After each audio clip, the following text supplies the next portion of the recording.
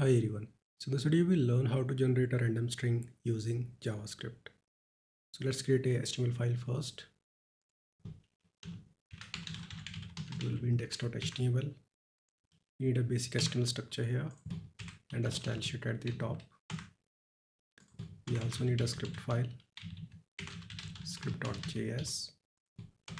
We need one button.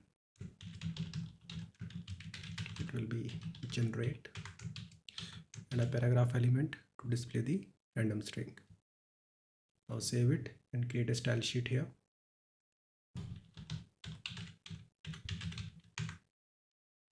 Select body element. Display will be flex. Flex direction will be column. Justify content will be center. Align items will be center. Gap will be 10 pixels. Select the paragraph element. Font weight will be bold. Select button element. Padding will be 5 pixel and 20 pixel.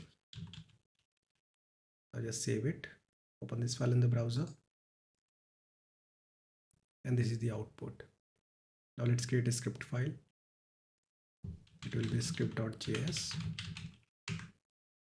Select the button element and the paragraph element. So it will be genbtn.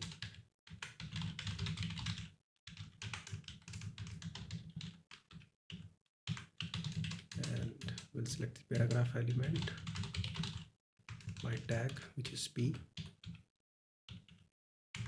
Let's add event listener to this button. Event will be click.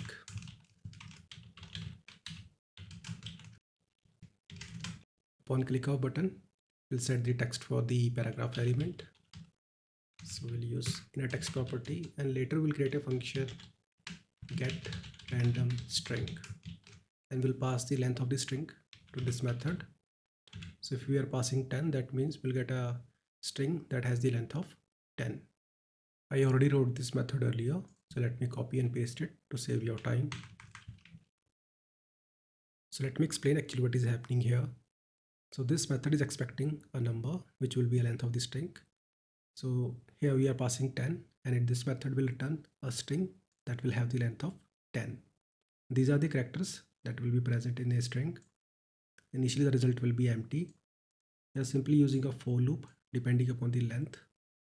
And this is a piece of code that will simply generate a character randomly from this string and append that character to the result variable. And then we are simply returning it. Now just save it. Go to browser. Click generate. And this is the output. You can change the length if you want to. Let's make it 20. Save it. Go to browser. Click generate. See? I hope you got the point how it actually works. See you in the next video. Have a nice day.